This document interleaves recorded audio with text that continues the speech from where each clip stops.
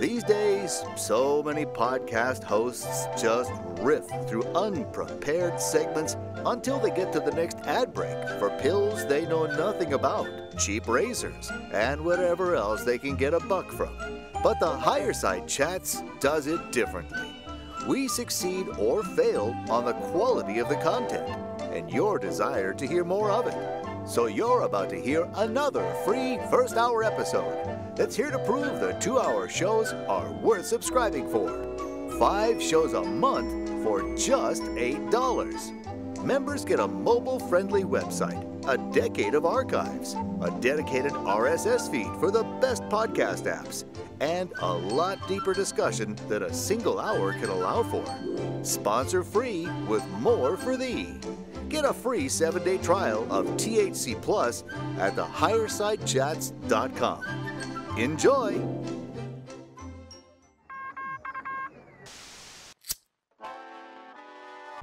the 1930s, President Franklin Delano Roosevelt addressed the nation through a series of radio broadcasts known as the Fireside Chats. His aim was to reassure the common man that our society would recover from its troubled times. Well, we're far from 1930, and I deal with a different kind of fire. For a new era of worldly frustration, we offer a fresh conversation. I'm Greg Carlwood, and these are the Higher Side Chats. Brace yourself for another wild ride from sunny San Diego. I'm Greg Carlwood, and right now it feels as if we have enough political scandals and corruption sagas to last us a lifetime. But just beyond the big circus clown show, there are mysterious paranormal places and strange beings that continue to defy logic. Are they helping us, hurting us, taking our children, extracting our genetic material, guardians of the forest, beings from beneath the surface, leftover energy from occultists that didn't close the ritual right, or life forms clawing their way into this dimension from somewhere else? Have they made deals with the Capstone Cabal, or do they see no need? We hear all sorts of perspectives from all sorts of experiencers and researchers, and it feels like you can still make a good case for all these things and more. And of all the hotbeds for such activity, none is quite as well known or well studied as the infamous Skinwalker Ranch in Utah. Well, today we're talking once again to the man who owns a property that neighbors Skinwalker Ranch, has hosted members of the Invisible College on their research trips, including Jacques Vallée, and has been conducting his own research into what's going on in this strange landscape, why government scientists, deep state contractors, occultists, and aerospace engineers are so preoccupied with it, and what they might know about it. He's the host of the Hero Paranormal podcast, and since we last spoke on air in 2019, he's learned a lot more about the place and even started his own company, Space Wolf Research LLC. He's written a lot about the area in his books, The Utah UFO Ranch and Shapeshifter Territory, and I'm certainly psyched to dive back in and get an update from our man on the ground, the Skinwalker Ranch researcher, Hero Paranormal podcaster, and certified space wolf, Ryan Patrick Burns. Welcome back. Thank you, Greg, and appreciate the wonderful introduction, man. Can't be beat. Love those introductions. Thank you. This is great, man. Our first interview was back in the much simpler world of 2019, and since that time, you have been kind enough to send me little bits of information here and there. And we even have you to thank for a couple of the paranormally shows we've done since then with people like Ryan Musgrave Evans and Trey Hudson. So thanks for that. Back in 2019, there wasn't a show about it yet, and the Skinwalker Ranch was just in the process of changing hands. Although actually this seems to have happened much earlier. According to the wiki, in 2016, Bigelow sold Skinwalker Ranch to Adamantium Real Estate LLC, which you did tell us. And then after this purchase, roads leading to the ranch were blocked, and the perimeter was guarded by cameras and barbed wire, and signs were posted that aimed to prevent people from approaching the ranch, it says. In March 2020, Utah real estate tycoon Brandon Fugel, who you were calling just the Wolverine back then, actually announced ownership of the ranch. So there we have it. We know the guy's name, and we know he probably did all this trademarking of the term Skinwalker Ranch to try to capitalize on the TV show. Well, bring us up to speed. How have things changed since we last spoke? What insights can you give us from living next door that we wouldn't get anywhere else? Yeah, a ton has changed, as you said, since 2019. July of 2019, I purchased sort of a base camp known as Space Wolf Research LLC. It's adjacent there to the south border. And it's interesting because since then, obviously, a lot has come forward that is no longer guarded or considered things that should be kept in the shadows, so we can speak more openly about it, such as the owner's name, who I called the Wolverine, that is Brandon, and the paranormal reputation of the area located there in Uintah County. It's popularly dubbed the most scientifically studied hotspot in the world. And a lot of the folklore surrounding the area for decades comes from NIDS, the National Institute of Discovery Science, who was under Robert Bigelow's control and whose members did a ton of research there, a lot of which, believe it or not, was occult. And by that, I mean the use of Ouija boards and other occult practices, because they were getting data. They were getting data. So for somebody like me, this really stirs the pot. And you have people such as the quote unquote father of non-lethal weaponry, Colonel John Alexander, who was studying there on the property, was obviously tied to the government and also working with NIDS. And we have strange goings on, such as cattle mutilations that have been part of the folklore in the surrounding area for decades. And with the new ownership, Adamantium Real Estate, we have, obviously after this purchase, a very popularized and well-received television show.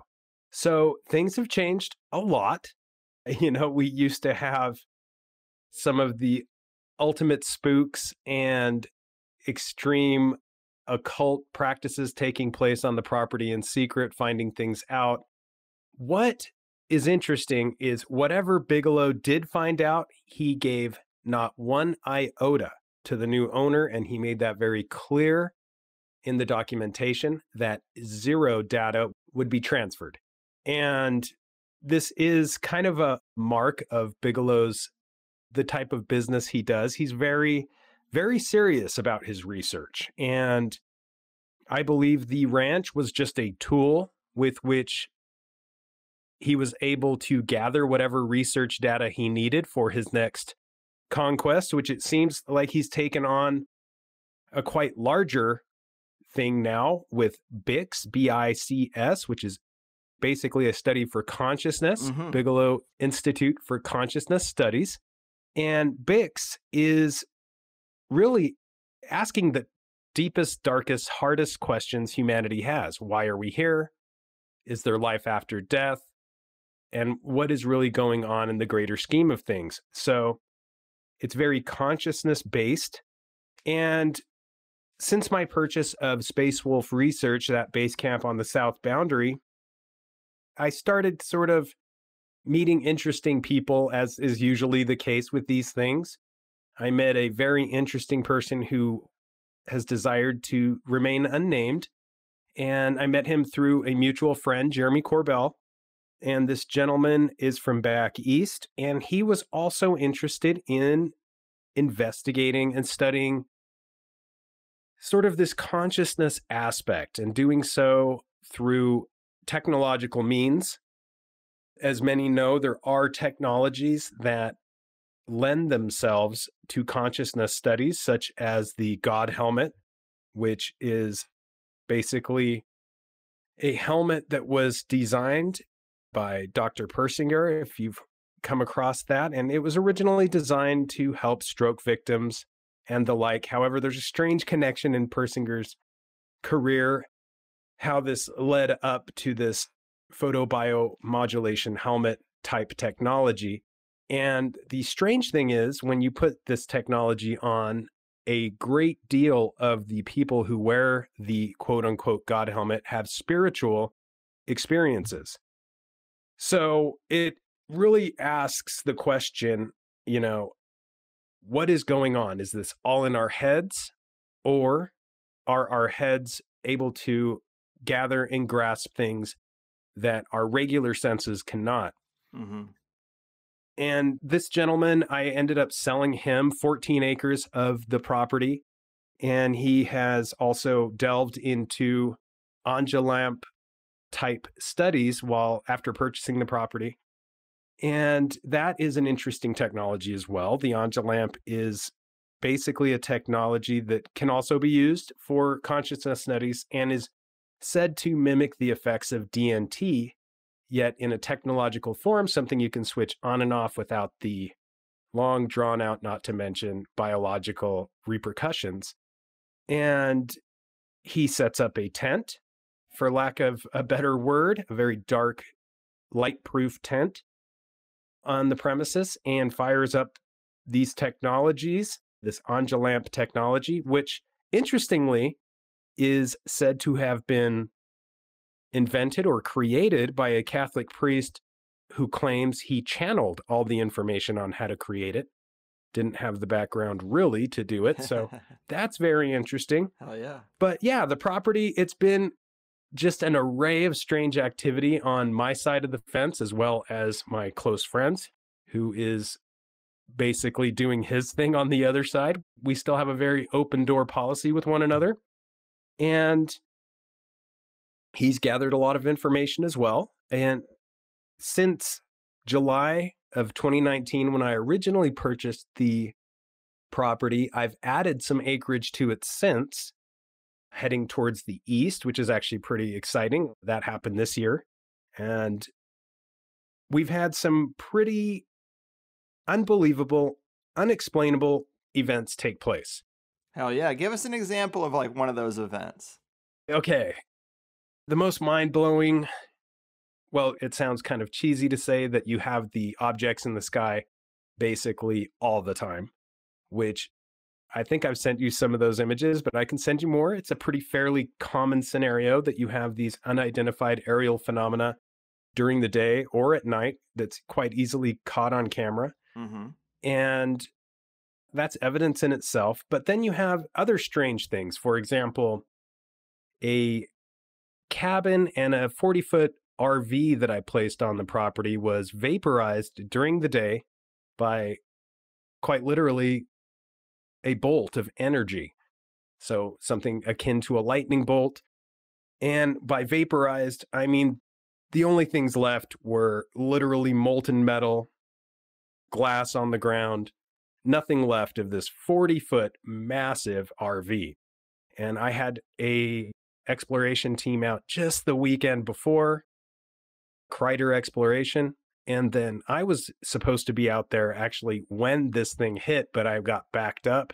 And thank goodness I wasn't there. So that happened. And in almost the same area or same location, we had basically, I brought in a large 40-foot steel container to place all the technology in, kind of a quick fix, be able to lock it all up. And I placed it in roughly the same location also to test and see if it too would be hit by lightning. And it has not been hit by lightning. I don't believe that that's a common thing in the middle of the day. But what has happened is that 40-foot long, 8,700 pound container was quite literally moved from a east-west facing direction to a north-south facing direction, and almost just for fun. Damn. It seemed to be airlifted. It appears that there are no tire marks, drag marks, any telltale signs, not even so much as a blade of grass seemed disturbed. It was just no longer facing east to west. It's now facing north to south. And it's stuff like that that just really kind of keeps me interested. Yeah, those are interesting bits of information. But what about contact with whatever this is? I'm still unsure if it's a portal place where multiple types of intelligences seem to bleed in, or if there's one big entity. I talked to Greg Little after the release of his last book that he wrote with Andrew Collins, and Andrew Collins says he thinks that it is a blanket of consciousness that kind of covers the whole area as if it's one big etheric entity.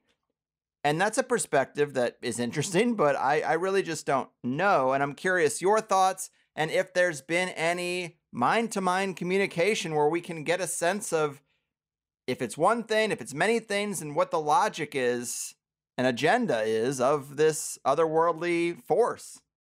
Such a great question, Greg. You never underestimate with the questions. Well, I'm just figuring, let's get into it. Let's do it. Let's roll up our sleeves.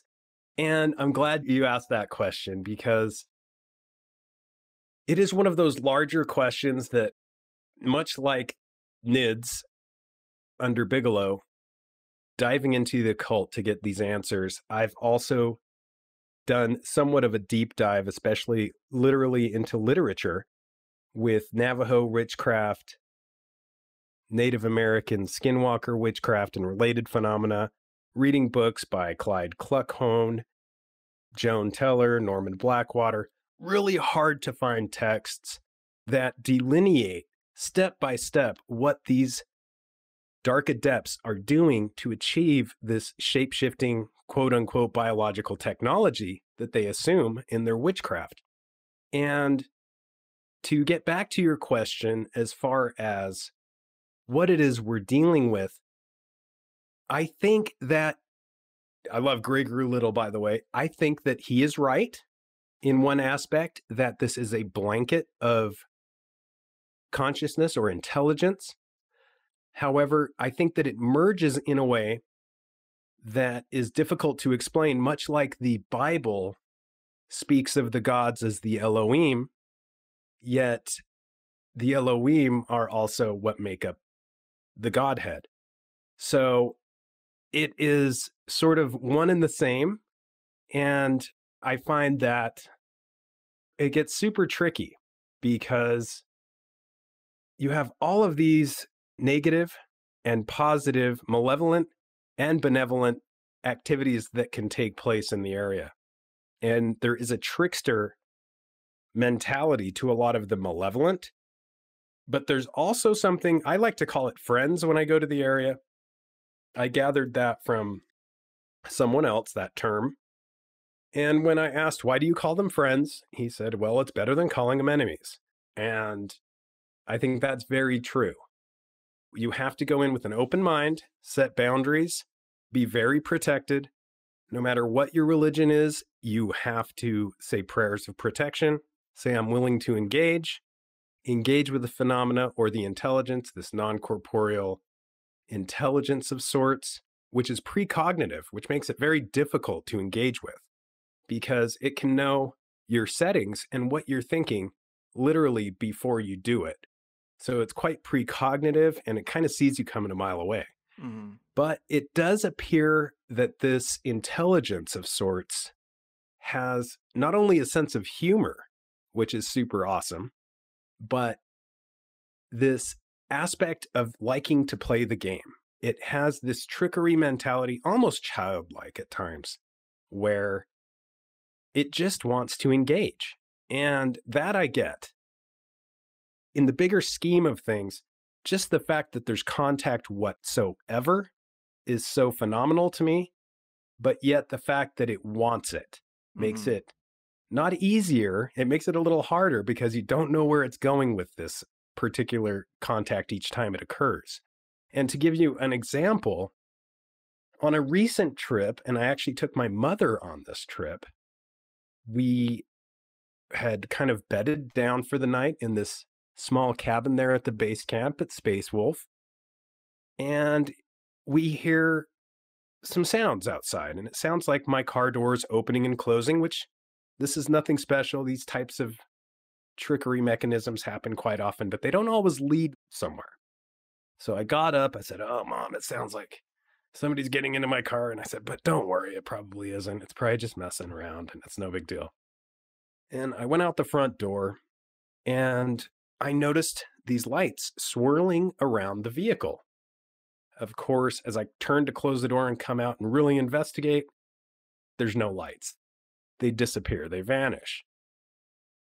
And then in the distance, not too far away, I would say about 20 yards, 15 yards, I see a spotlight come out from around the angular corner of this container, this 40-foot container that we spoke of. and it looks like a flashlight coming down from the top corner of the container towards the ground. And so I say, well, maybe there is somebody out here. I walk over towards this beam of light, and there is 0 point of origin. As I try to come around angularly around the corner of the container, it evades ever so slightly, as so I can never see a point of origin. Now, when I get too close, it will turn off, and there's 0 beam of light. By now, my mom has gotten up to see what's going on. She's come out onto the little porch, and she sees the inside of the car, all of the dash and screens, etc., inside the vehicle are emanating colors that are not usual for the vehicle, like very bright, different rainbow-colored colors. So she thinks I'm in the car. It had a very heavy tint on the vehicle, so she went up to the window and looked inside and could tell I was not in the vehicle, and then looked over, and I'm standing in this beam of light, because at this point, I literally just went to stand in the beam of light to see if I could feel anything. And I noticed that I could not cast a shadow in this beam of light. So I called her over. I'm like, Mom, you got to check this out. This is so awesome. So she came over, could not believe her eyes. I said, get in. There's nothing to worry about. Look at this. You can't cast a shadow no matter how low you go. And if we try to follow around this container to see where this beam is coming from, it will either turn off, move, or always remain just inches out of sight. So the light has 0 point of origin. And she engaged and saw this all take place. She's a very Hispanic lady born in Costa Rica. She's very familiar with witchcraft. And after the event, because eventually, she's like, this is just too much. This is just too much.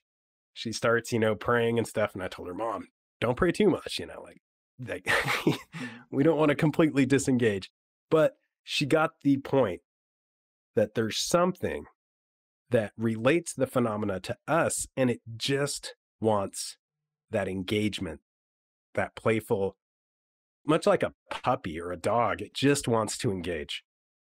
Great story. I'm sure that these things are really impactful to experience firsthand, but we've heard many stories at this level of trickster activity and doors opening and closing and strange lights.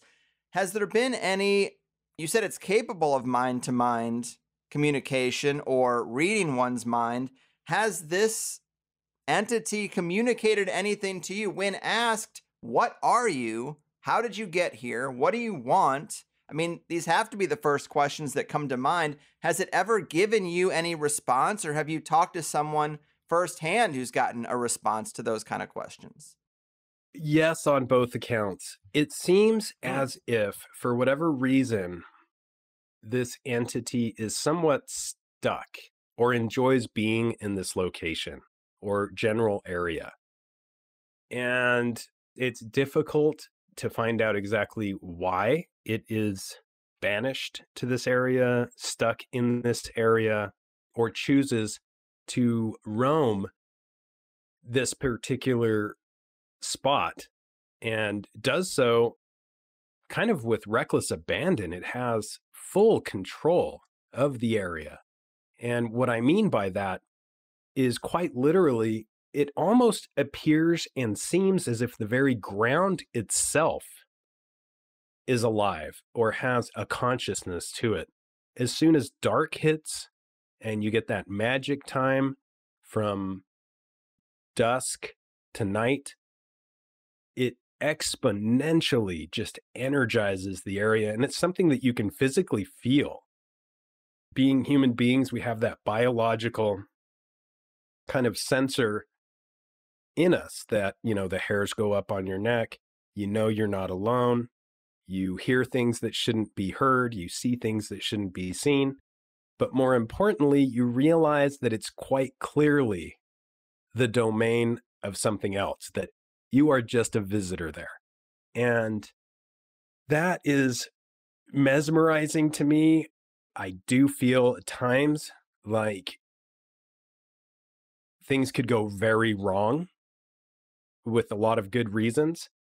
But I think if you are very careful, respectful of the area, and playful in a congenial and not, I don't need to prove anything to anybody other than myself. So I already believe. So when I go, it just seems like they're kind of like the edge is taken off. Like, I'm not going to have a psychic break because I see something that was next level to what I saw the previous time. So my history in the area possibly makes me a little bit more desensitized, but still engaging with it. It's a rush. It is a complete rush how the actual landscape itself can become alive with a type of consciousness. And at times, the earth itself will move, it will shake, it will shudder, it will rumble. And another very strange thing that happens is you'll have these cracks in the ground that will completely open up. And some of these caverns or cracks, and this is just regular desert landscape, high desert, some of them will go down 20 to 50 feet. I mean, massive, and be 3 feet wide, 4 feet wide at the surface. And within days, they'll close up and you'll never even know they were there. So it's quite literally as if the ground is alive. Yeah, very fascinating. And it does jive with things previous guests have talked about here. I mean, animism, the perspective that all objects can be bound with consciousness, that even rocks and elements of the landscape have consciousness. We've talked about guardian spirits before and fairies and all that folklore. Some people think Bigfoot is still a guardian of the forest to some degree. And Dr. Little talked about geological activity being a component of what facilitates maybe these plasma discharges, and that either the plasma itself is conscious, or maybe these beings live in plasma like a fish lives in water, and when plasma emerges, the intelligence is just in there from another dimension or whatever. That's obviously why the term portal is used. So when you say it's bound to the area, that obviously is occult language, and it speaks to maybe something that you'd find in Dr. Little's book, like a big shamanic ritual.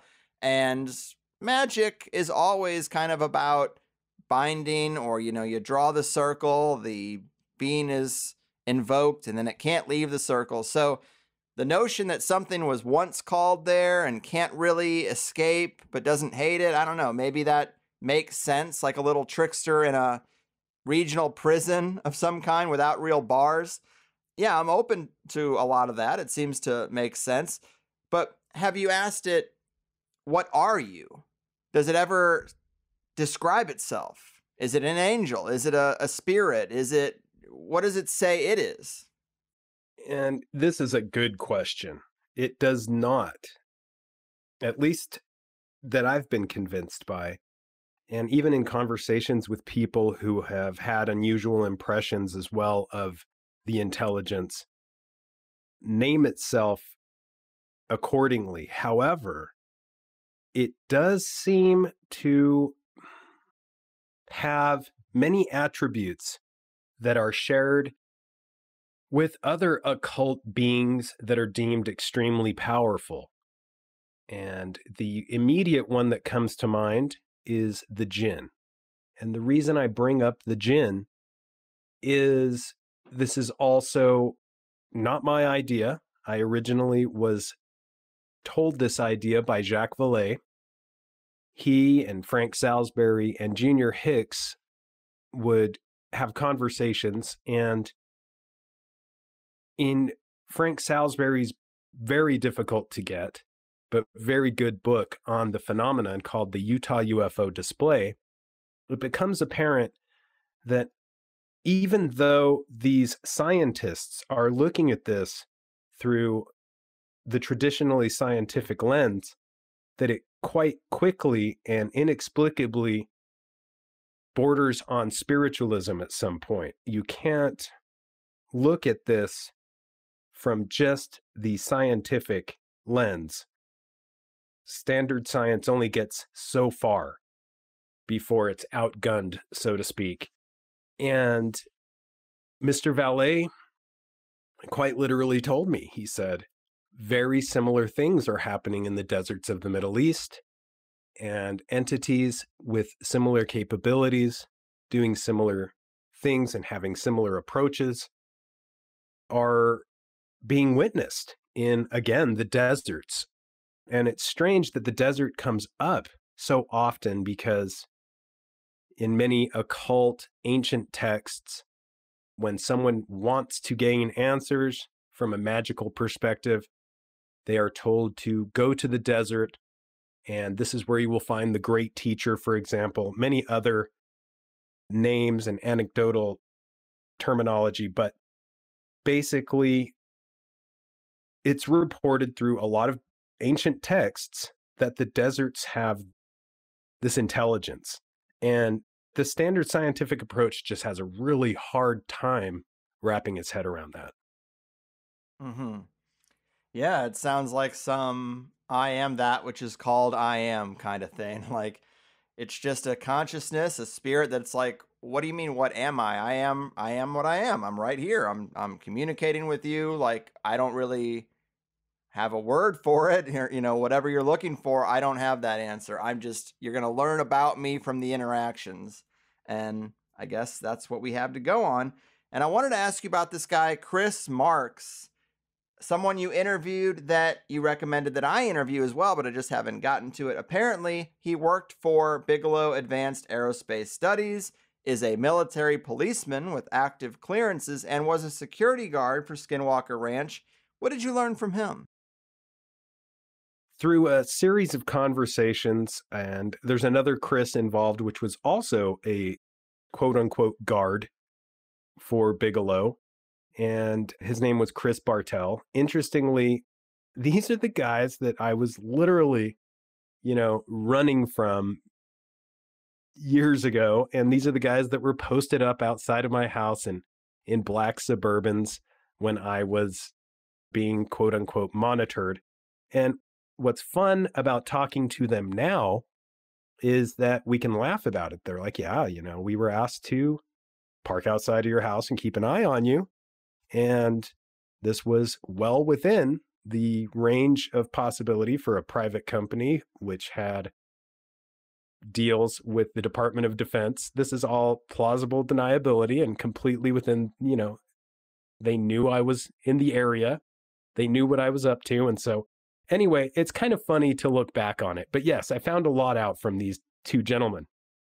And the stories detailed and the claims that have been made by both of them are 100% true, in my opinion.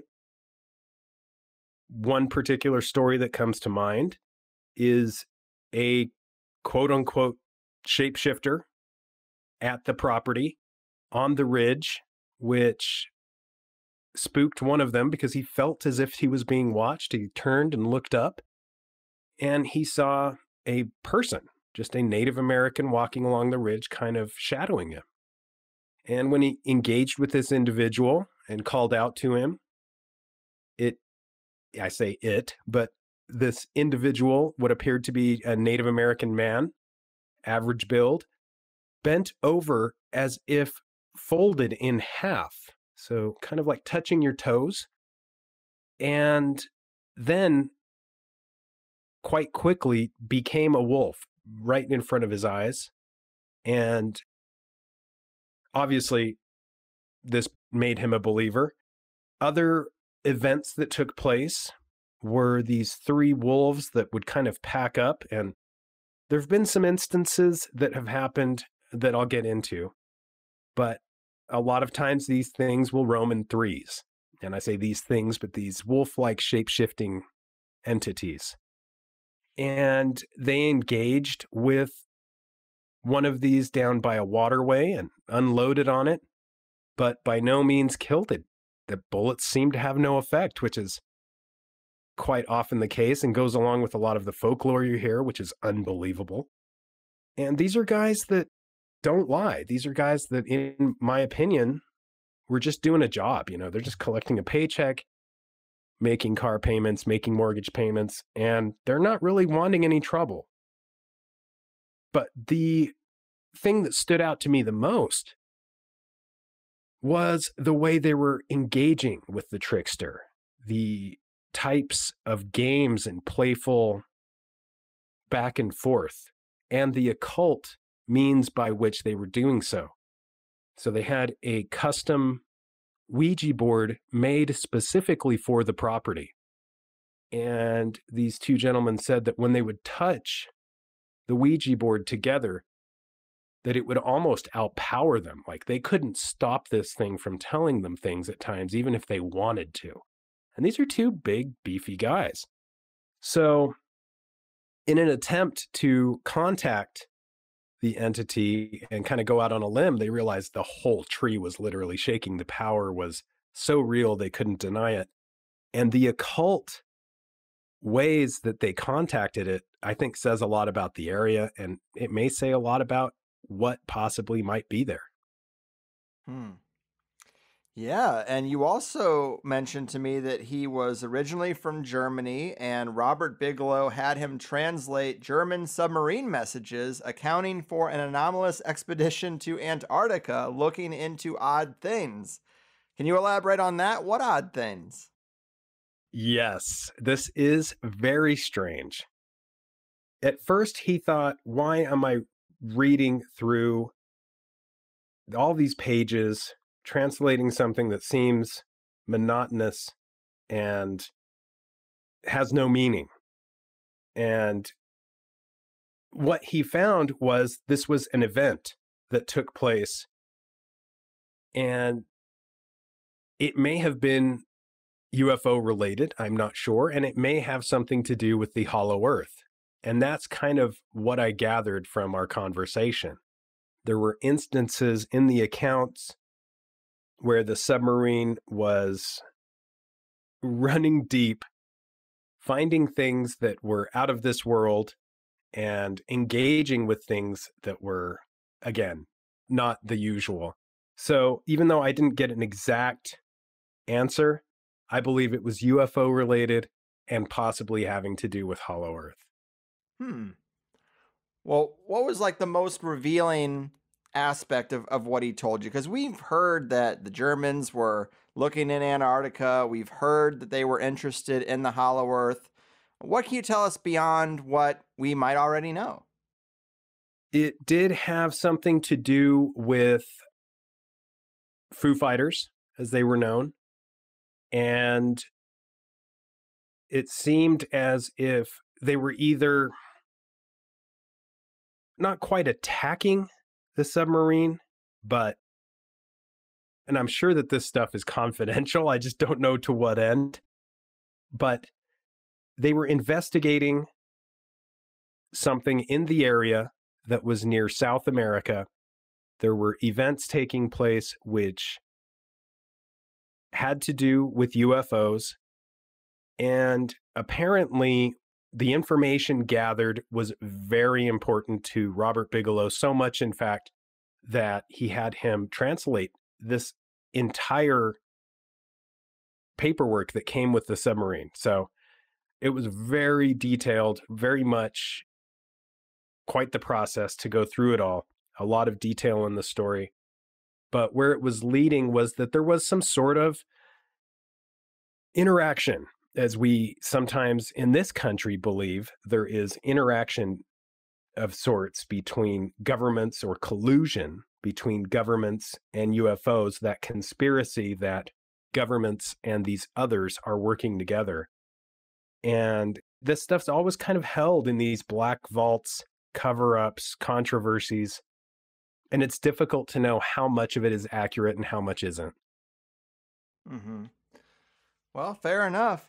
And, you know, of course, our interactions originally started with a THC Plus forum post you made offering up an NDA-free Skinwalker show. And then you showed me images of a portal that was pretty compelling. And funny enough, after the Trey Hudson interview, the researcher he mentioned from Turkey that that came out in the interview that reached out to him actually popped up in the Plus forum as well, offering to answer some questions. So that was an interesting coincidence. And going back to our last interview, you had mentioned that you yourself did an invocation of Thoth out there. And you told me recently that the avenue that you're looking more at is the connection between witchcraft and UFOs. And you had said that there are similarities between witchcraft used for healing and cursing in Central America, mostly Costa Rica, where you were born, and the skinwalkers of the Uintah Basin. And this is the direction a lot of people are going. The trail seems to be much less sci-fi and much more metaphysical, esoteric, and occult. But for people who aren't familiar with Central American witchcraft for healing and cursing, what are the specific similarities that you see? Yeah, there are, for example, for lack of a better word, things found on the landscape. And this is similar to in Costa Rica, for example, there is a very long history of witchcraft. In fact, some of the cities, you can't go a block without passing 2 or 3. It's like psychics, 2 or 3 witches, which people know of. And, there are, of course, the white witches and the dark witches, which this will come into play shortly because you have the same exact thing in Native American cultures. And what I find is at times you'll visit the property and come across gifts, is what I like to call them, but things that... Offerings, yes. Great. Yes. Offerings that should not be there and seem to be created just for you. And other times you will have things taken. You will literally have an object, a personal object of yours taken. I recently I hate buying new electronics. I had bought the new iPhone. I went up to the property and the thing disappears. And to not go too off topic, I start trying to ping the device with my other Apple products. And it's pinging in completely different counties each time I do it, bouncing around. And then we hear it literally at the bottom of a backpack in the vehicle. Now, this is impossible because we had the phone with us the entire evening. We hadn't gone into the vehicle. It was morning and we were in the cabin and I had the phone right next to me. So obviously impossible and paranormal, but the fact that it was pinging in different counties made me wonder, is this actually dimensional? Like it didn't know where to put it? But we did find the phone eventually in the car at the bottom of a backpack where it couldn't have been. But it will take things from you. And if you're not able to ping these devices, you'll probably never find them. An interesting story with this particular phone is I should have learned my lesson, but that morning I decided to go out and take some pictures by this little waterway we call Cryptid Creek. And I was walking and I felt as if something just grabbed or pushed the phone out of my hand. It went in the water, obviously done deal. The water was high and moving very quickly. The phone was gone. Well, fast forward a few months, the water level was lower. I was looking for the device and I found the device upstream from where I lost it, which again is paranormal. So you'll have things taken from you, which witches will do. In Native American and Navajo witchcraft, it's very common to guard things such as hair. You'll notice that many, especially elders, both in Hispanic cultures and in Native American cultures, will clean off their combs when they're done combing their hair and throw it in the garbage. They won't leave a strand of hair in their comb when they put it back. Because if someone with dark adept tendencies breaks into your house and they're able to gather so much as a strand of hair, they have sort of a screenshot of you. They have a piece of you, quite literally, that they can then work with, and related phenomena can build upon that. So there's a lot of different examples of that, but that's just a quick and kind of Cliff Notes way to explain it. Right on, right on.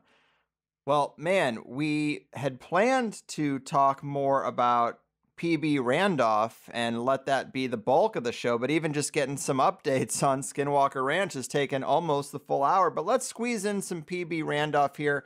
So if we follow along the occult lead laid out, you mentioned to me a deep study of this guy, P.B. Randolph, who was the partial basis for Doctor Strange in the Marvel universe.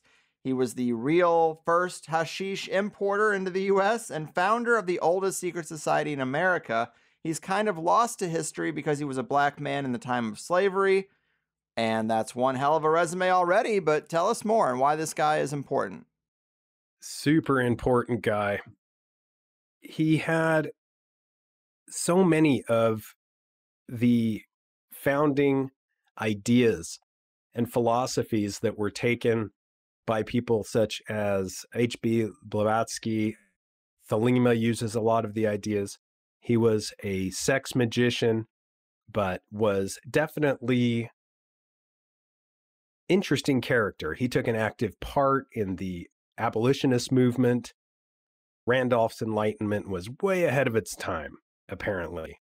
And in his Rosicrucian order, quote unquote, the White Brotherhood, he included but was not limited to members such as Benjamin Franklin, Thomas Paine, Abraham Lincoln, which was a personal friend. And these names were kept in anonymity, but everybody sort of knew. Randolph was invited to go to New Orleans with Abraham Lincoln, and for some sort of revitalization effort of philanthropy, he went and was trying to get certain blacks the ability to vote, things like that, and landed him in a ton of... He was always landing in a whirlwind of conflict and controversy. But he was a physician, and he would use a great deal of hashish and basically trance work. He seemed to be a clairvoyant physician, so he had thousands of people who claimed to have been healed by him. You would go and see him. He would go into this trance-like state and find out what was really wrong with you. The way I found out about his organization back east, as well as others, is I had a conversation with Jay Parker.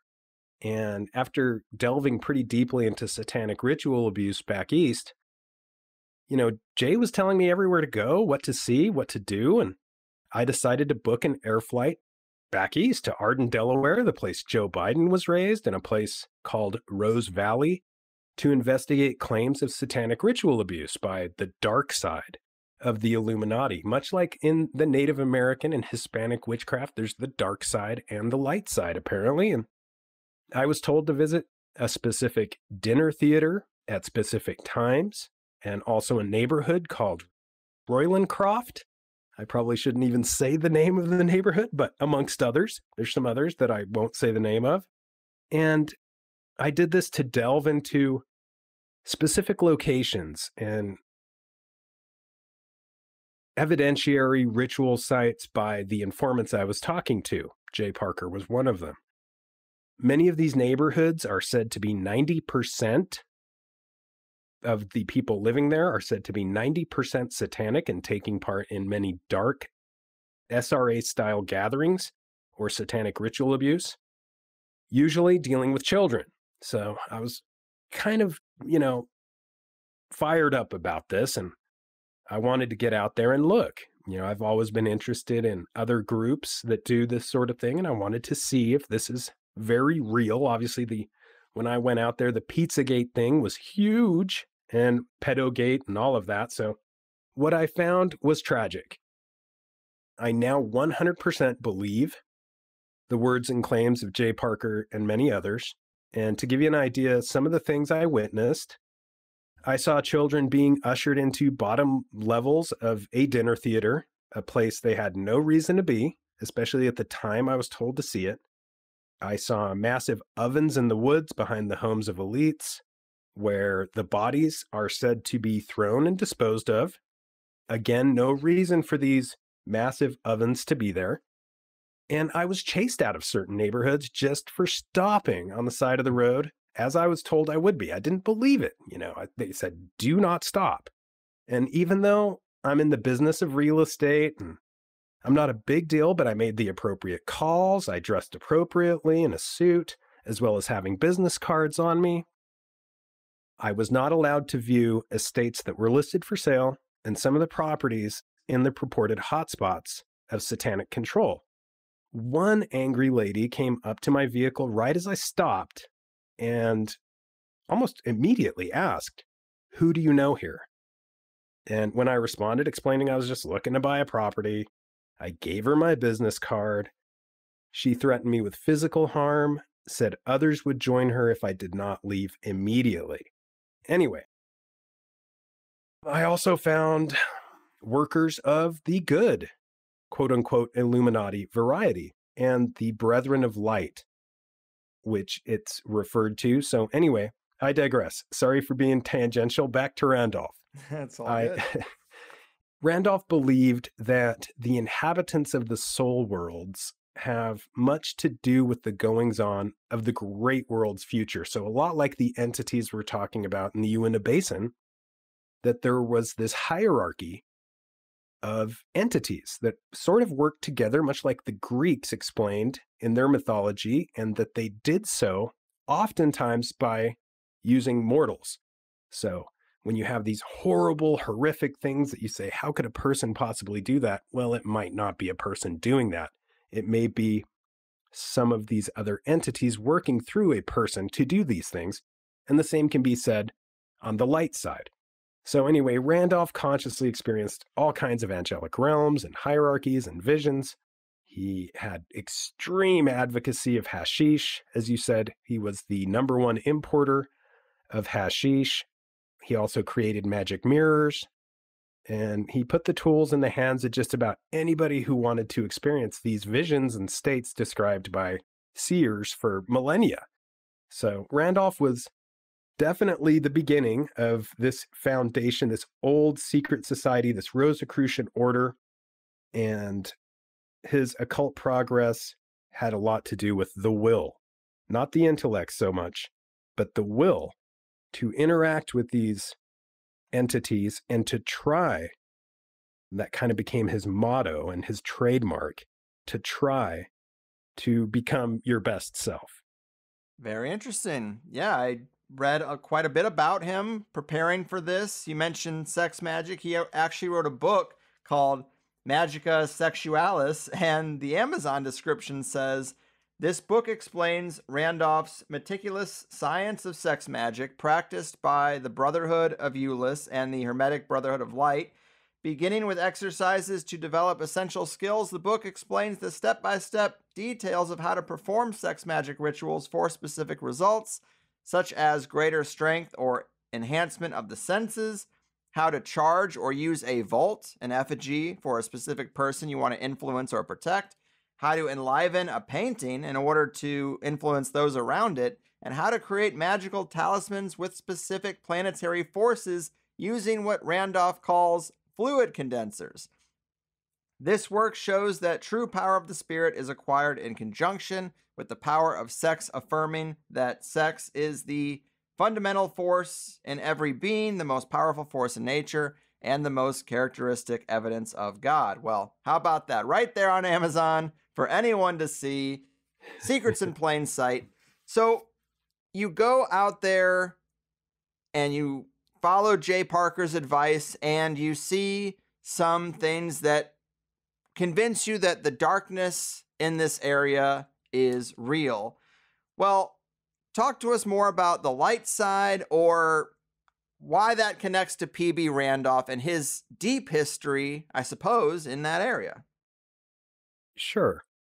Yeah, Randolph was, by all means, a Rosicrucian through and through. And he, with the founding of his organization, the Third Temple of the Rosy Cross, which began with the initiation of like 12 adepts and is not only the oldest Rose Cross secret society in the United States, but it is also what is known as the Brotherhood of Light. And I spoke to the juxtaposing brethren, let's say, brethren of the shadows, as they're known, and dark adepts of Arden, Delaware, and Rose Valley, Pennsylvania. And these two organizations are completely on the opposite spectrums of this quote-unquote battle between good and evil. And Mark Passio can affirm my claims that only workers of light are involved with the organization and the order P.B. Randolph started in Pennsylvania.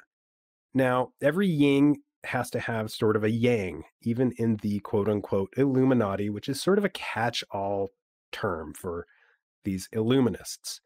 And after my trips to Rose Valley and Arden, Delaware, to delve into this super deeply, I found that the darkness was very real, but I also found that the light was very real.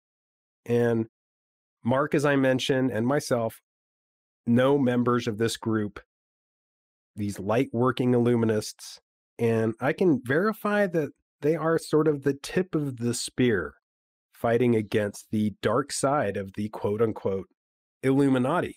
And the late Bill Cooper believed without a doubt that this group was the most powerful in the United States from a magical perspective. But although Bill always seemed to believe that absolute power corrupted absolutely, I'm not entirely sure. It is true that there would probably be no escaping the eventual blasphemous truth of the Gnostic theory of the demiurge eventually, because that's very common. But again, as I said, I'm not so sure a powerful, omnipotent being wouldn't be able to fulfill the job description that they're built for. I don't know. Not my place to say. Either way, Randolph's Rosicrucian roots began in 1852. He began his official order with 12 adepts, with the first ground lodge founded in August of 1857, known as the August Fraternity, and the great spiritual philosophical systems that the Rosicrucians have used ever since Germany and ancient Greece, and before that Egypt. They preach of these cataclysms that destroy previous civilizations, such as Noah's flood, and Randolph believed that the diurnal and orbital motions of the Earth were one thing, but he also believed it was a fact that there was an oscillating motion. So kind of going back to the Uintah Basin, that there were other movements taking place in this living being called the planet. And basically, Randolph started something. He started something very interesting, way ahead of his time. He traveled all over Europe and the Middle East, Turkey, searching for these adepts of different magical sorts to try to gather his own description of what it meant to be a magician or a sorcerer. And he picked up a lot of masterful things. His mom apparently married one of the famous Randolphs, fairly elite for the time. And this was a guy that sort of abandoned the family. P.B. Randolph's father took no role in raising him, abandoned him to the streets of New York. So even though he kind of came from this finer cloth, he didn't get any of the perks. And Randolph supposedly became aware of his father's death by purely clairvoyant means, but as a child, Randolph lost his mother during the cholera epidemic of 1831-32. He would spend nights on the street, basically as a beggar, found a place called Bellevue Hospital where he was taken, and he spent quite a while in this stone building on Manhattan Island as, you know, a very sad youth. So he had a lot of pain in his life early on, and I think this is where he sort of kindled this fire within him to go and find out all of the mysteries of the world and become more than what he believed he was. And he was put to work really young, you know, going door to door, soliciting items for sale. He picked up kind of being a master of marketing and self-promotion, which came pretty handy later in life when he took to traveling and being in the circles of these mystics and mesmerists. He would go to France and performed before Napoleon III. And even though the term sex magician has a very negative connotation, I think mostly due to Aleister Crowley's abuse of this term in his quest to detach from his guardian angel, which is a whole other story, I believe Randolph's medical views on sex healing were sort of part of his universal views and theories of spiritualism and magic of vital human energies. I mean, realistically, that's the closest that people become to being a god or a creator, is to be able to create life. It's such a magical thing. I think he saw that. And even though he practiced all kinds of medicine and used magic crystals and scrying mirrors, he always sort of in the background believed in this energy between male and female energy being able to upload a higher mystical experience. Yeah, I've done a couple of shows recently that have pretty much convinced me the big secret is using the energy of sex for magical purposes. And just to cruise through some of the things that you told me about Randolph or that I learned preparing for this, you said Bill Cooper was convinced that this Rosicrucian order, founded in the U.S. by Randolph in 1856, was the most powerful hidden group in the U.S., and that's kind of what set you on your trail. He was married to a Native American named Mary Jane. Some think that's where the association started. I liked that little anecdote. You said Abraham Lincoln, Benjamin Franklin, and Thomas Paine were all members. And I also learned that he used a cannabis preparation called Dawamesh, aka the medicine of immortality, for occult powers like scrying with magic mirrors. And that's interesting. I wonder what makes up that specific cannabis preparation. But regardless, I have to squeeze this in here to the first hour. I can't really leave it where we are because otherwise I'm just going to get raked over the coals. But I obviously have a little skepticism when you say, you know, there's the dark side of things and then there's the light side. Not that I don't think that there are light magicians, but I just don't know how well organized they are. And I don't know if they really have any power in today's world, because I would ask to see the evidence of their light work, because no human sacrifice or child trafficking seems to get exposed. They don't go and smash the ovens of Arden, Delaware. Corruption has run amok. Society has fallen apart. Where is the evidence of light work or a counterbalance to the dark side? That's a great question. And, you know, Randolph joined various secret societies before starting his own, and he came across a lot of individuals in Europe that at this point in time seems unbelievable. You know, other magicians. It's rumored he came across Eliphas Levi walking the streets of Paris. Many, many rumors, obviously, which are too big to imagine. Aside from very, little proof of this, we have many verbal accounts of him meeting these people, kind of secretive in themselves, because a lot of these orders were not really readily accepted at the time. And one thing that isn't a secret is the fact that Randolph gave performances and never disappointed. So he would do these exhibitions, these public affairs. Sometimes they were performed in private residences. People would claim to see multitudes of lights around him, and he would often produce credible materializations and sometimes human forms, different misty forms walking the audience, streaks of light, and many other spectacles that could not be explained. But no one ever got this dark feeling about it. And on his travels, he visited many countries, obviously, in order to create this mastership of this magical craft. One path that is interesting is there is the left-hand path that many magicians and people looking into this come across. And so my answer to that is, if there is a left-hand path, then there obviously must be a right-hand path. And I'm glad that you mentioned the Dawamesh, which is, that medicine of immortality, which is primarily hashish. Hashish was highly regarded by Randolph, and he wrote that hashish perfectly illuminated him, but the lucidity with the high, for example, infinitely exceeded anything he'd ever known before, even in trance state, with no loss of will or self-consciousness. So I think he utilized that. And I happen to know the magical recipe you asked for.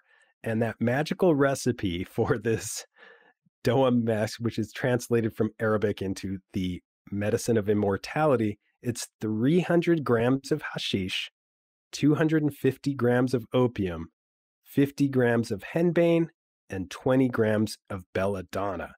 But I digress. The big thing is Randolph said he had been searching for years to find what he called the real secret of the wisdom tradition. So alchemists, hermeticists, mystics, the Illuminati, quote unquote, of all ages had basically used hashish or any of its family to liberate the imagination while reaching for what they called the philosopher's stone. And Randolph was enthusiastic and believed this was part of the tree of life and was a proponent of hashish use and the largest importer, not only before the Civil War, but I think in that book you quoted, Magia Sexualis, which was written with Maria Naglowska, he gives this formula and this recipe for this ointment that you mentioned to produce visions, to use with magic scrying mirrors.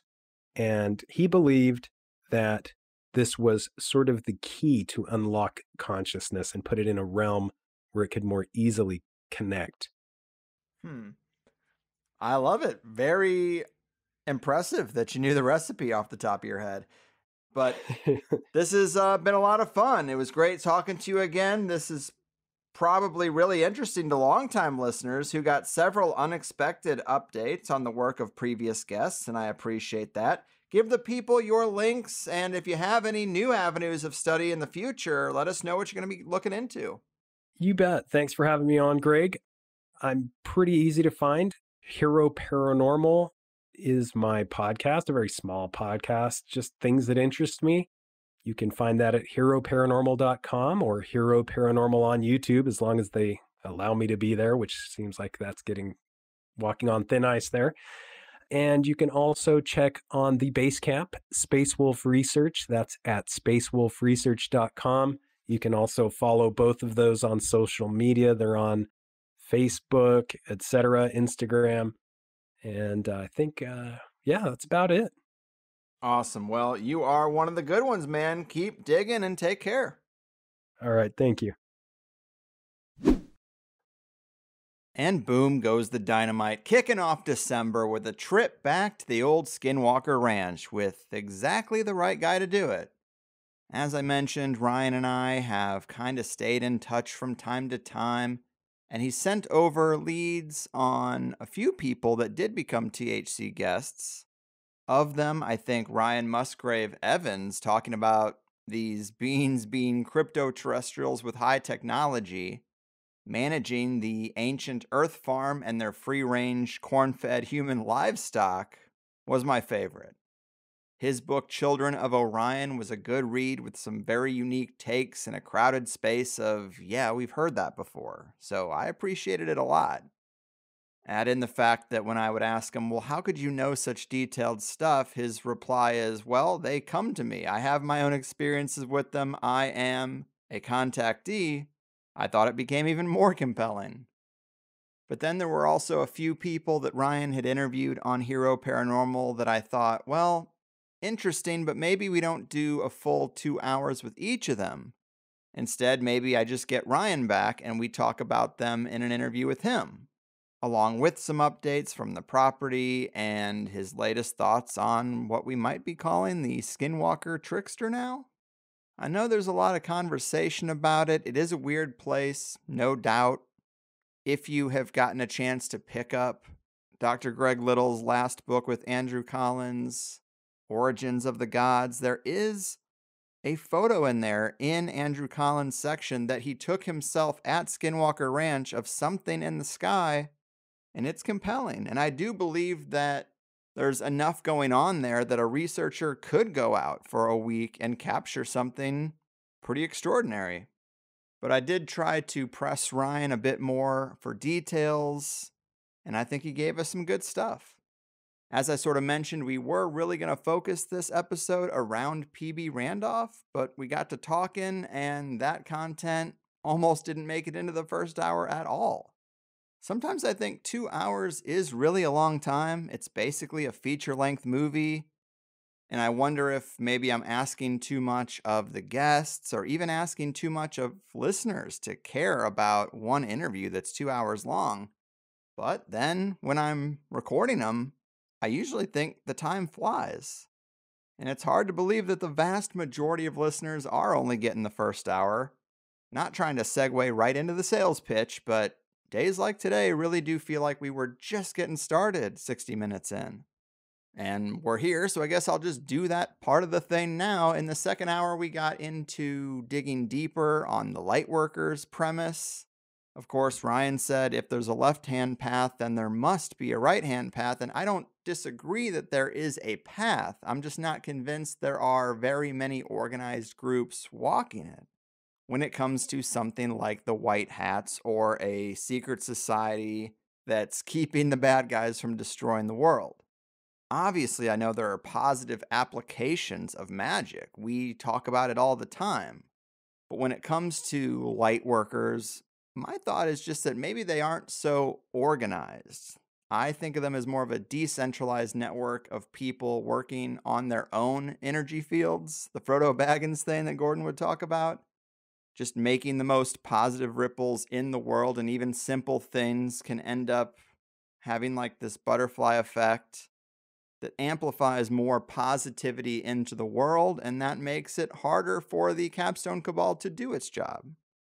But Ryan made some interesting points about potentially high-level people who seem like they might be bad guys on the surface, but in secret might be actually pumping the brakes on elite agendas in some way, in their own way. You know, we've seen that character type in certain films where they seem like a soldier or a good lieutenant, and then they just turn at the right time and they help the hero when the hero really needed a person in that position.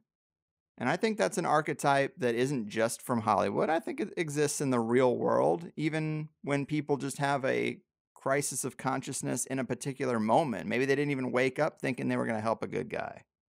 I just think the universe kind of breaks good, and sometimes people, even bad people, are inspired to goodness in moments, and you never really know what's in someone's heart either. And all that said, I do just kind of wince when we talk about an organized shadow group that is working against the elite. It's just one of those savior motifs that I would rather avoid. Because I just don't know, I guess. And that part was interesting, but we also got into scrying mirrors, sacrifice and the Skinwalker entity, space as an altar. Some other researchers that Ryan has interviewed who have connected Skinwalker Ranch to the Hollow Earth. You know, I like that.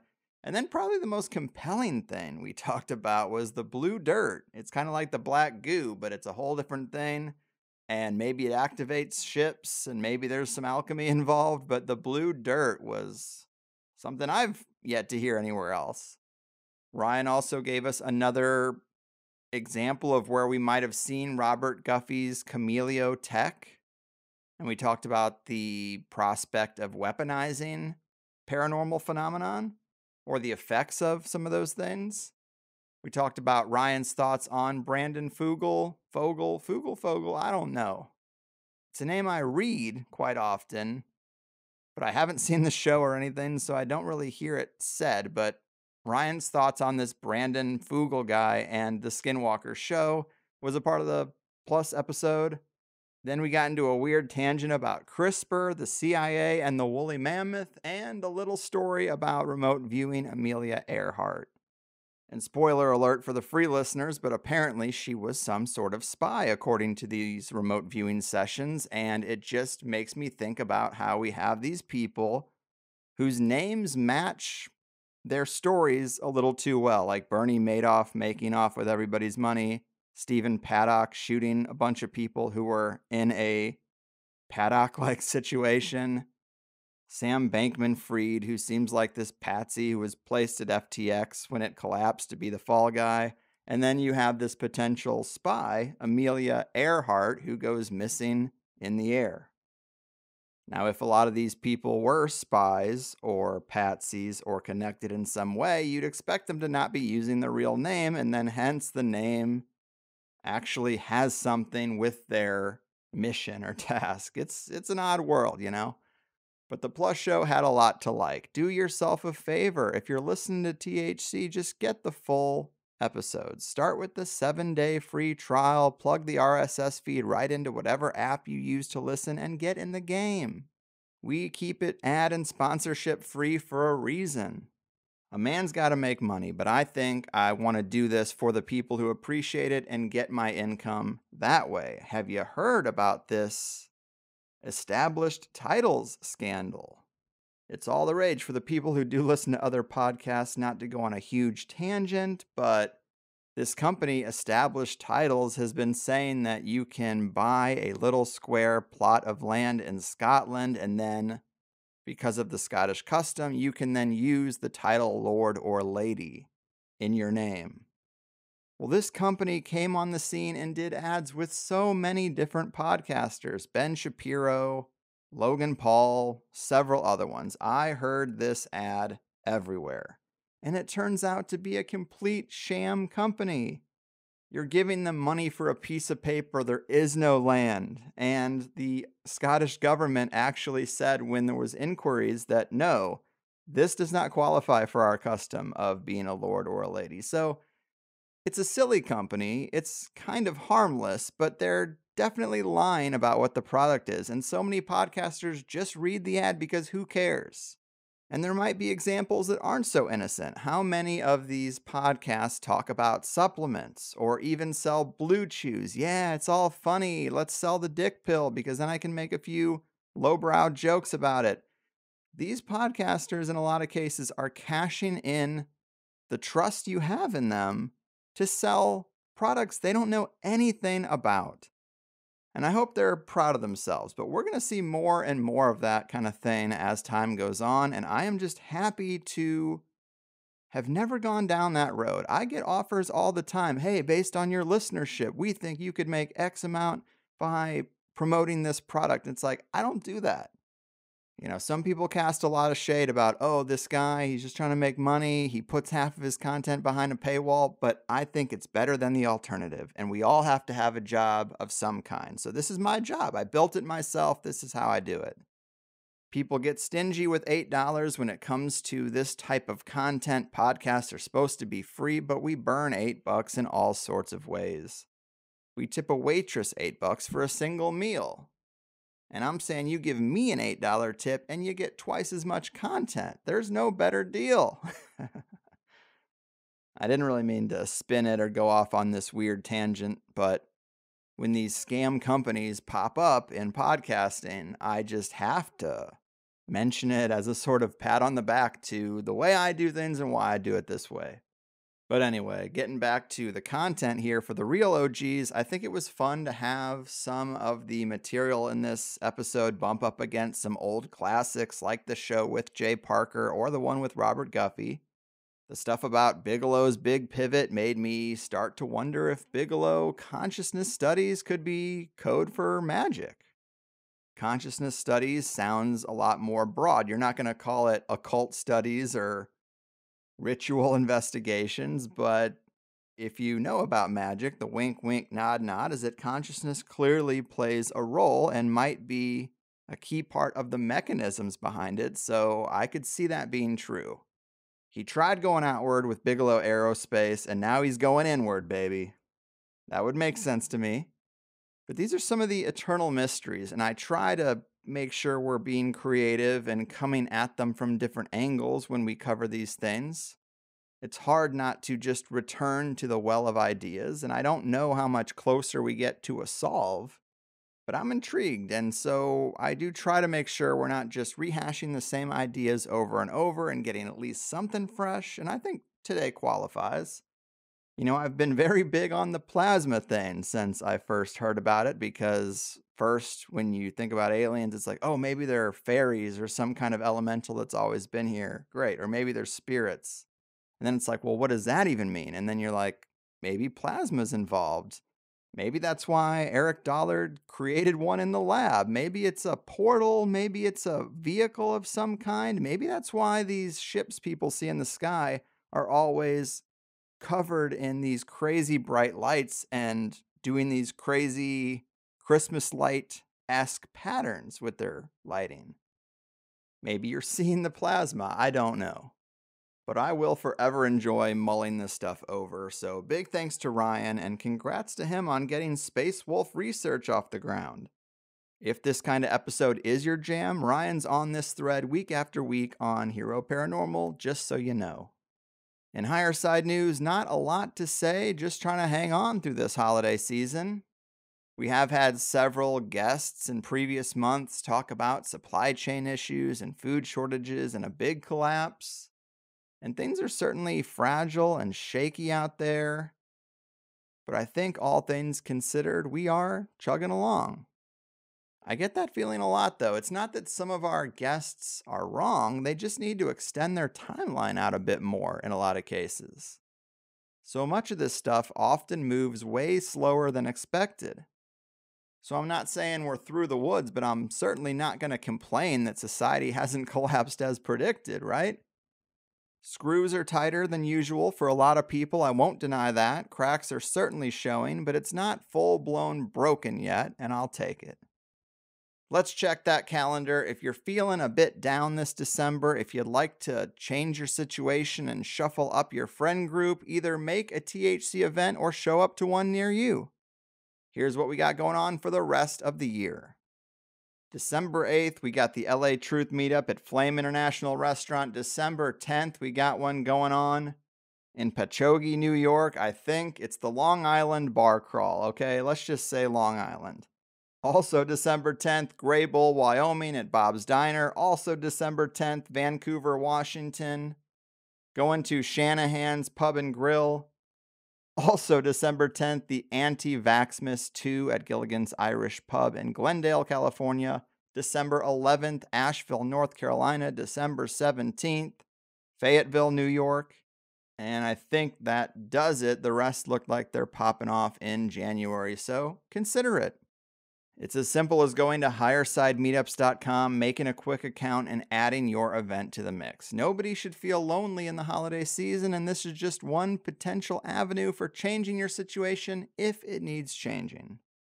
Have a good December, be good to each other, and don't let yourself get overly black-pilled. Who does that really serve, you know? Well, much love, guys. Thanks for listening. I've done my part.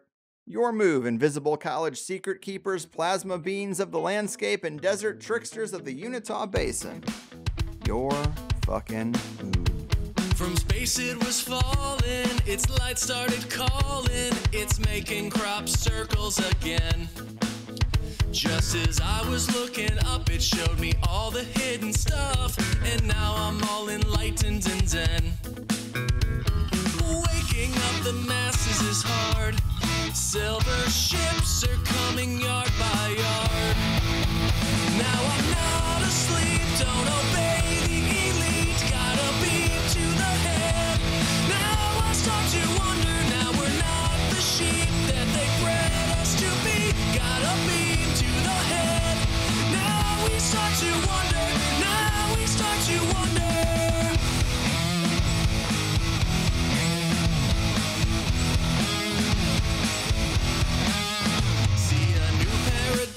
Of corruption and crime since the visitors set me straight. I encourage you to go when you see the saucers glow. One by one we'll all end up awake. Enlightening the masses is hard. Silver ships are coming yard by yard. Now we're not asleep, don't obey the elite. Gotta beam to the head. Now we start to wonder, no we're not the sheep that they bred us to be. Gotta beam to the head. Now we start to wonder, now we start to wonder, now we start to wonder, now we start to wonder.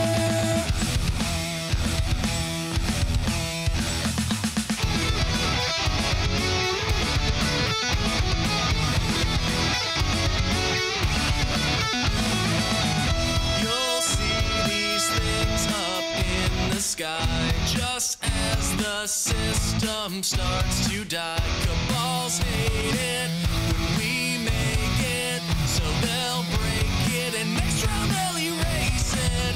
It's a big loop, what can we do?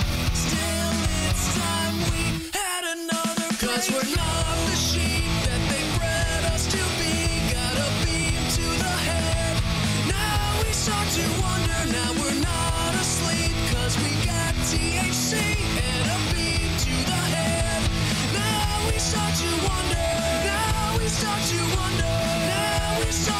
wonder. Now we start to wonder again. We start to wonder. Now we start to wonder. Now we start to wonder again. Now we start to wonder again. We start to wonder again.